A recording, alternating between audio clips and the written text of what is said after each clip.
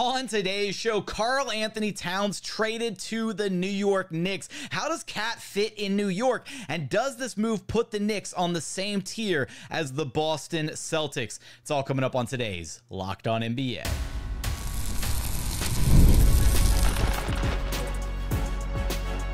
You are Locked On NBA, your daily NBA podcast. Part of the Locked On Podcast Network, your team every day. What's up and welcome to another edition of Locked On NBA, the biggest stories with the local experts. I'm your host, Jackson Gatlin, also host of Locked On Rockets right here on the Locked On Podcast Network, your team every day. Now, today's episode is brought to you by FanDuel. Look, NFL fans, you can start the season with a big return on FanDuel, America's #1 sportsbook. When you get a hunch in the middle of the game, you can check out the latest stats, view live play-by-play, and so much more on the exact same page where you actually place your bets. You'll get started with $200 in bonus bets guaranteed when you place your first $5 bet. So head on over to FanDuel.com. You can take a look at so many different things like the different season awards, who's going to win which conference, or just the outright Super Bowl favorites. Right now, the Kansas City Chiefs at plus 500 to win it all. Behind them, the 49ers at plus 650, the Ravens at plus 800, the Buffalo Bills at plus 1,000, and then the Houston Texans right there at plus 1,300. So for all those odds and so much more, be sure to visit FanDuel.com. Joining us now is the host of Locked On Fantasy Basketball, Josh Lloyd. You can track down wherever you listen to your podcasts or on YouTube. Just search Locked On Fantasy Basketball. And Josh, we are just a couple weeks out from the start of the NBA season, which means fantasy talk is heating up, and it's that time of year where people can have their hearts broken or be completely exhilarated by what goes down in their fantasy drafts and everything for this upcoming NBA campaign. Yeah, we're not that far away, media days and training camp and preseason, and we're all ready to overreact and look at things in the ways that are completely different to what we've thought for the last 5 months, and then eventually track back and think how stupid we were to buy into something that happened on October the 12th.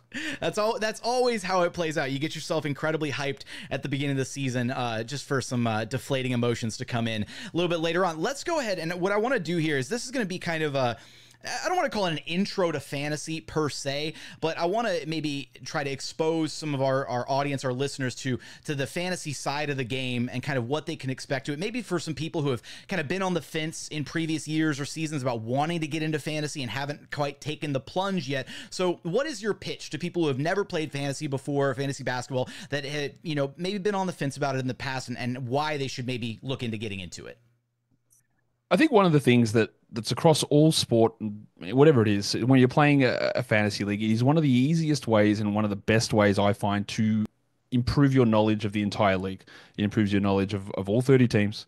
You get to know intricacies and strengths and weaknesses of players that you wouldn't normally see. Like if you are someone who watches the NBA and you watch your team, you might not know what's going on with 29 other teams, or maybe you know the ones that are in your division or your conference. You don't know what's going on across the league or what this player does or where this player's moved to, because the people that follow fantasy and get involved in it a lot, they know what's happening across the league. They know where everyone's moved in the hierarchy of players and who's out and who's in and where things are changing often quicker than a lot of other people, because you have to be locked in. So if you want a way to be able to go, hey, I'm really enjoying what's happening with the NBA, I need to sort of lock in more, the best way to know the teams and know the players and know the trends is by playing fantasy and focusing on your team, because you have to know everything that's going on across the entirety of the league versus hyper specific on your one team.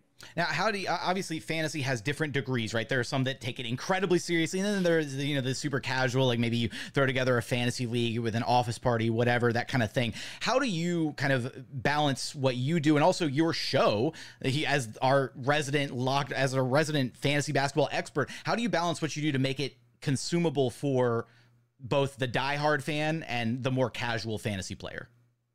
Yeah, that's no matter what you do, that's going to be a challenge in anything, right? Is trying to make sure it's consumable to everybody. So usually you're putting out a level of information that is consumable by the majority. That's generally the idea. Like, this is the majority that hits there, but there'll be some times where you go, well, we need to look at things from a more simple perspective, or people that aren't playing in the majority on the easier side. And then also you need to focus then towards some who are playing in the harder leagues, the deeper leagues, the more complex situations, but just throwing little bits and pieces in. So your focus is mainly on the majority, but and all of that applies to everybody. Everyone can hear that and listen to that, and there are concepts that can apply through the whole spectrum of things. things. But yeah, it's just then throwing little bits and pieces in and go, this won't apply to majority of you, but these are for the guys that play in these sort of leagues, or this doesn't apply here, and this is for those and those leagues. And you sort of just sprinkle those little bits and pieces through to try and cover off all those different areas.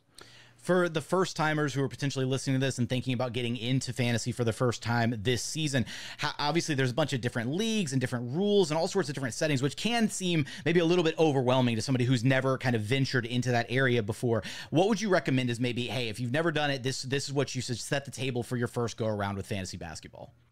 Well, I know when I first started playing, like the style of game that I started playing was the traditional category style of league, which is the one that I prefer, and I find it the most engaging, the most interesting. There'll be some people, and I tend to agree with this, that they think that trying a fantasy point style league, which mirrors a little bit more like fantasy football, where every sort of stat is just given a point number, then you get like 40 fantasy points for the game. That might be a little bit easier. I find it less engaging. It's less sort of brain work, but that's also, that might be what you're looking for. Someone just go, well, my guy got 50 today and your guy only got 45, therefore I beat you in this matchup by 3 points. What a great win by me. And that might be the sort of level you're looking for. So if you're looking for something like that, it's just every player scoring a certain number of fantasy points, then there's a fantasy points league. If you're looking for something with a little bit more slight, it's not super deep, it's not super complex, it actually is a pretty sort of easy concept, the category league, but it just has a added layer of strategy on top of it. And if you're the person who likes the additional layer of strategy and wants to focus in and be better at what you're doing and taking this a little bit more serious, then that's the way you can go as well. But yeah, it is easy to jump into a category league as a first timer and pick it up. It will take 5 minutes. But in terms of if you want that league to say on a more basic or casual idea, then a points league can work as an introduction to that as well, because then you don't have the trip ups that you might get associated with something like a category league at first. Again, not that there's a big difference between the levels of complexity, but there is something small in between those two. I know that you yourself conduct more fantasy leagues than I would ever have any business being a part of. I don't know how you do all of what you do and keep track of it all without losing your mind. But for someone looking to maybe kind of get into it who doesn't have a group of friends to play with, or an office, a community of their own to try and create their own league, what kind of resources are out there for them to maybe get involved with an online league? Okay, so there's a few different options. So I run a big sort of large group of leagues, and I'm trying to calculate off the top of my head how many leagues we're running this season. I think it's like there's like 100 and something individual different leagues in there, with all different formats. In the process of finalizing those at the moment, and we've had like about 1,500 applications through to get people into those. So there's those sort of leagues. If you go onto like a Yahoo, you can just click free public league and join into that with a bunch of those randomly assigned you people. If you want leagues that don't necessarily have a bunch of random people who may not be invested and fall out of interest with it during the season, there is another website called FBI Basketball, which runs a bunch of leagues as well, with people who are into fantasy and going to take it seriously, and well-run leagues too. So they're probably your three main ones. Again, if you're joining in my ones at the moment, not sure there's going to be any spots left for it, but FBI Basketball, or there's the free options over at Yahoo or at Fantrax, where you can just go click it and say, I'm just going to join this league, and bang, you're in, and then the draft happens, and then you're ready to go. Now, obviously, it is dependent on what type of league you're in, what kind of strategies you might find yourself using throughout the draft process for your individual league. But what are some of the strategies that you employ when you're going? Like, walk us through your draft day prep, either what you're doing before your draft, or maybe some little things that you've picked up over the years, things that you implement during the draft to make sure that you come away, in the best possible position to succeed. I always find this question a difficult one, Jackson, just because of like you'll be like, hey, what do you do? And I go, well, I work on this 12 hours a day, 365 days a year. So I'm pretty sure not everyone's going to have that level of prep into doing it. And part of that's prep for myself, but it's prep in terms of putting the information out to people. So it's a little bit different, right? But like, if you want to just break it down to basic parts, you just need to know who plays for what team, number one, right? So you need to know like who has changed and what situations have volatility.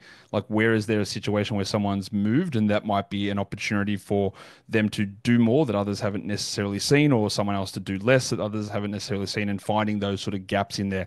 And if you want to just break it down even further into the most basic thing when looking at players, like, we want players who do more things, like who generate more stats, which is a relatively easy thing to do. It's usually the better players that do that.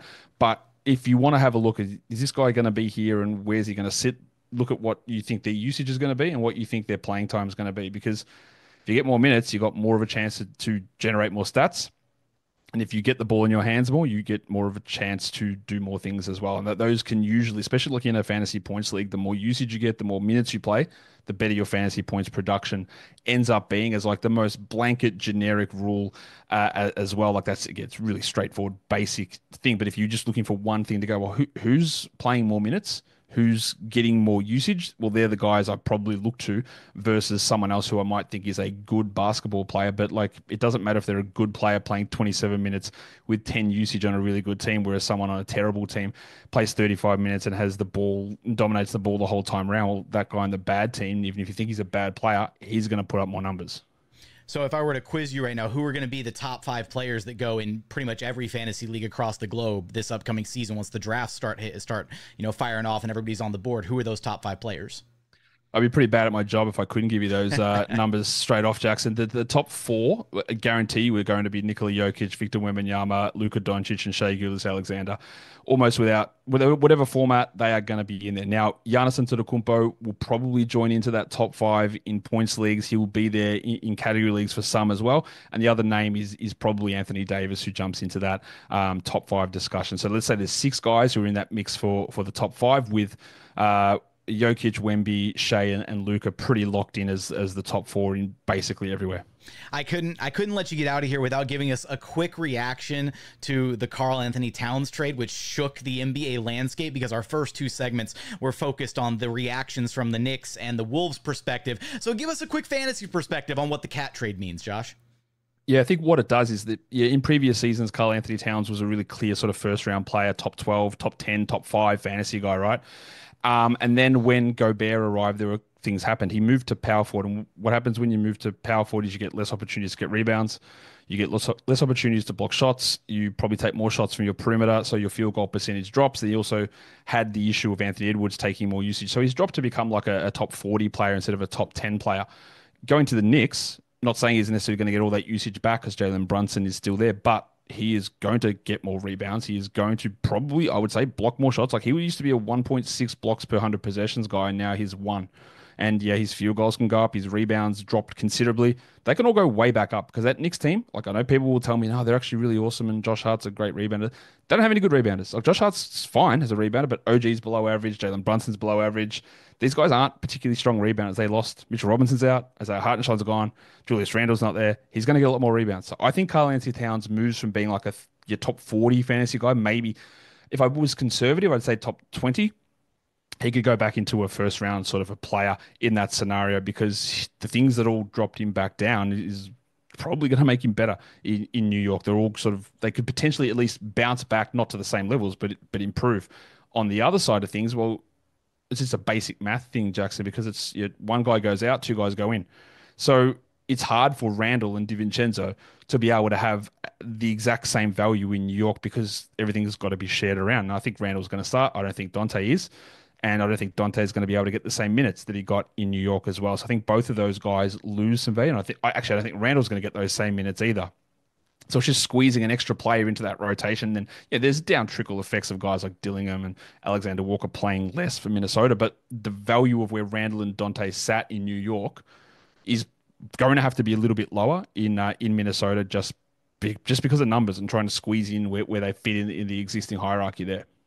If that breakdown wasn't enough to get you hooked on Locked On Fantasy Basketball and the type of incredible information you can find over there, I don't know what was. Josh, what do you have cooking up over there in preparation for the season? We are just finishing off a fantasy preview of all 30 teams, so I've got about 6 of those to go. And there's going to be a bunch of stuff like updated lists on sleepers and busts based on your average draft position across different sites. We'll do things like the upside guys to take a crack at the last round of your drafts. There'll be a bunch of different mock drafts that we do as well. And just some sort of debating shows with other fantasy analysts over the next week, just sort of discussing maybe some of the issues that there's non-consensus opinions on, and trying to get to the bottom and provide different perspectives on that. That's all sort of coming up over the next week or so. For all your fantasy basketball needs, go track him down over at Locked On Fantasy Basketball. Josh, thanks for stopping by Locked On NBA with me. No worries, man.